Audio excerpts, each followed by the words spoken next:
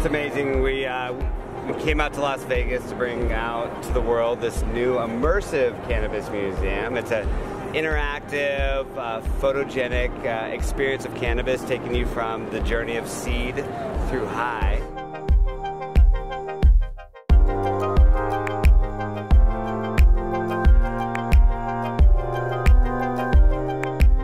See the city of Las Vegas, which is the downtown area, the Fremont area, being sort of that progressive side of cannabis, and this will probably be the first place that real social consumption is figured out.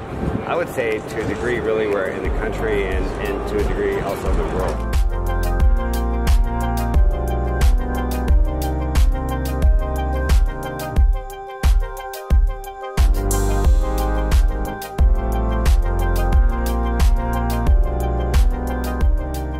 To basically go through this journey, like I said, of kind of seed through high, being that you come in and there's a room that we're going to see today. It's the 420 room, welcoming everybody to the celebration and the future of cannabis.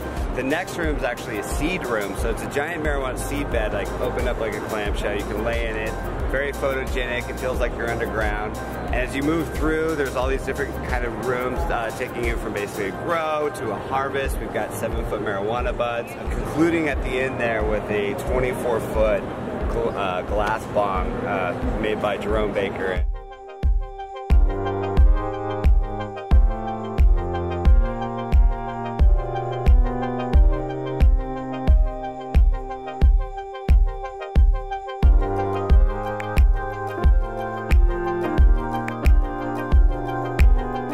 It's incredible. I mean, we had over 150 artists from 5 different states that helped us produce all these different installations.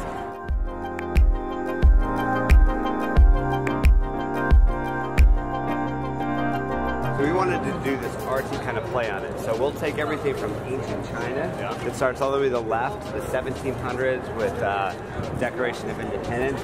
Then we have to move into a little bit more of the hippie generations, and Jimi Hendrix in the 60s, Bob Marley in the 70s, the DARE program was the 80s.